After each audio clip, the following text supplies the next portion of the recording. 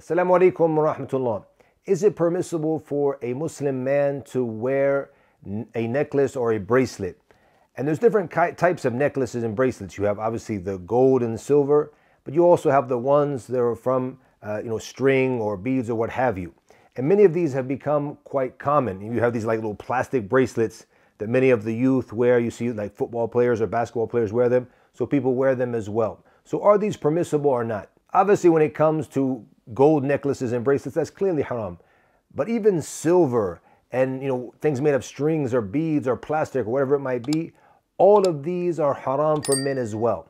Why is that? Because it's an imitation of women. It's not something known throughout the history of the Muslims, even if you look at mankind, that men used to wear things like this. It's always been something that women wear to beautify themselves. And our beloved Prophet sallallahu alaihi wasallam, as it came in the hadith in Sahih Bukhari, that he cursed the men who imitate women and the women who imitate men. And there's also a form of necklaces which are haram for women as well, and they are the necklaces that have different images. You have butterflies or birds or different animals or images. All of these type of necklaces are also haram for women as well. What's permissible for Muslim men is to wear a ring made from silver.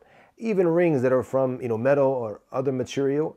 There's a difference between the scholars, is it permissible or not. Perhaps the strongest view is that even these are permissible. So wearing a ring, obviously other than gold, is permissible for a Muslim man. One might ask, what about watches? If all of that is not permissible, what about men wearing watches?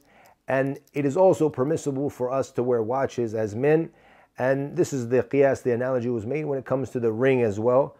Obviously, as long as it's not from gold, then it's permissible for Muslim men to wear watches. So we have rings that are permissible and we have watches. All of the other type of jewelry and accessories that women wear, even if it's become customary to some men around the world to wear today, it's not permissible for us to wear any of these as Muslims. It falls into imitating women, and also it falls into imitating the non-Muslims as well. So it's haram from two aspects. And Allah knows best. Allahu alam. Wassalamu alaikum wa rahmatullah.